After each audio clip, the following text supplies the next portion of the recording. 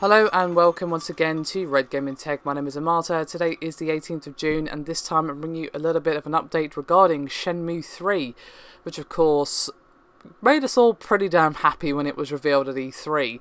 Now we all know that it's done pretty much insanely well and it actually managed to take down Kickstarter when everyone who of course saw the reveal jumped onto the Kickstarter page to have a look and perhaps pledge some money.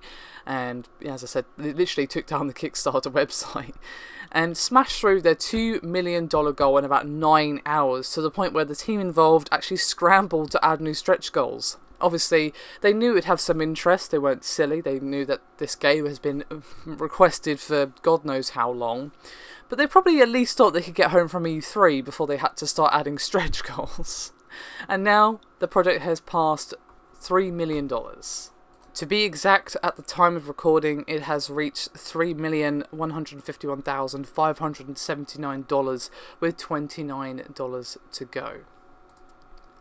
So not only is that insanely impressive, it's literally record-breaking, as it has been reported that Shenmue 3 has actually taken the Guinness World Record for the fastest video game to raise $1 million in contributions on a crowdfunding platform. And in case you're wondering, that title was previously held by Torment Tides of Numenera, which of course is a spiritual successor to Planescape Torment.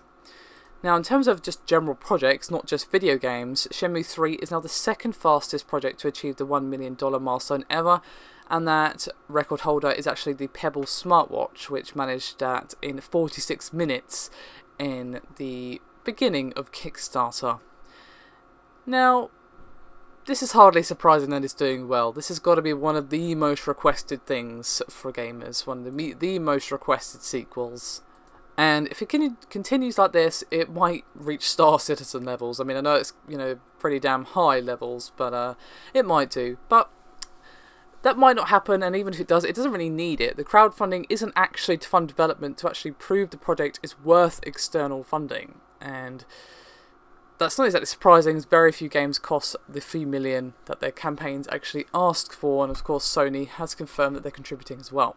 So basically, they have already proved, hey look, people really want Shenmue 3. Look how quickly we've beaten this goal. They were just waiting for us to announce this whole time. Why didn't we do this sooner, basically? So obviously there was questions as to whether or not there was still interest. Obviously some bigwig somewhere said, oh no one cares about Shenmue anymore, and well, we have happily proved to them very wrong. And this is not the first time this happened, of course.